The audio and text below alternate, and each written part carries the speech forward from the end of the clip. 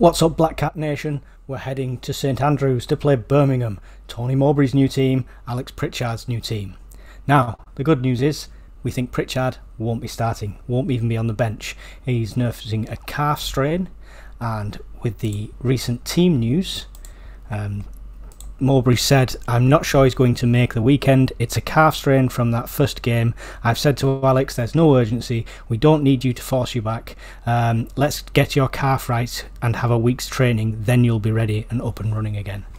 So, no Alex Pritchard. So that removes that bogey goal that usually happens when we play somebody who's signed one of our players. So that's a good thing there. So the record against Birmingham. The last three outings, the last three meetings of the team, we have won all three.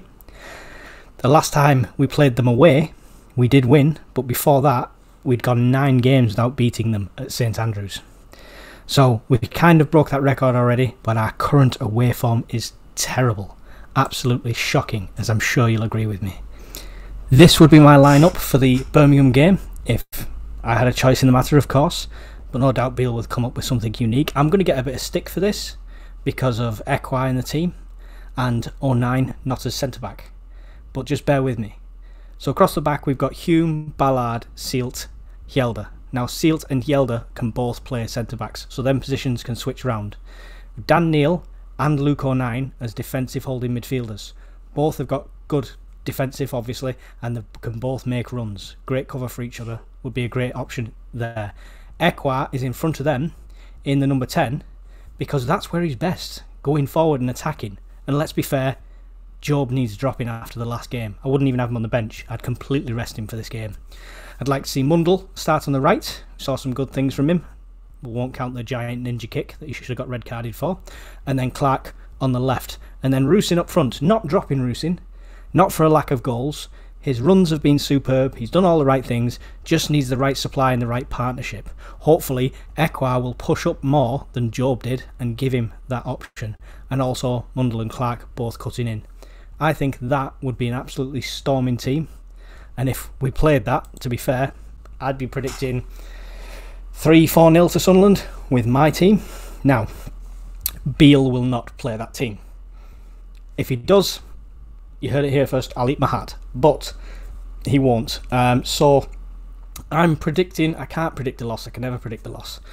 But this is the closest one I've been to predicting a loss. I'm predicting a bounce back though from the lads, but a scrappy one. It's going to be 3-2 to Sunderland. It's going to be one of those last minute goals to pull the winner away.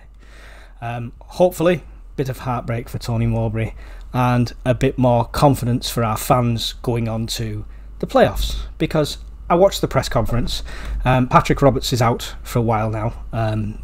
Beale confirms his injury, if you've seen that already. But in the chat of that, there's people saying, oh, kiss goodbye to the playoffs. Oh, we're done. This season's over. We're 1 point outside the playoffs. 1 point. Yeah? Loads of games to go. 1 point outside. Please stop writing us off so early on. I don't have faith in Beale. At all. But I do have faith in the team that we have, in the players we have. And as soon as they start to gel better, doesn't matter if Beale makes a ridiculous sub. Hopefully we'll already be 2 or 3-0 up that time. Anyway, that's just my 2 cents. Thanks for tuning in, watching the video. If you'd like to join me on the match day live on SAFC Fan TV, I'll be attempting to do another commentary for the Birmingham game. So, if you join me there, I'll see you then. If not, I'll see you in the next video.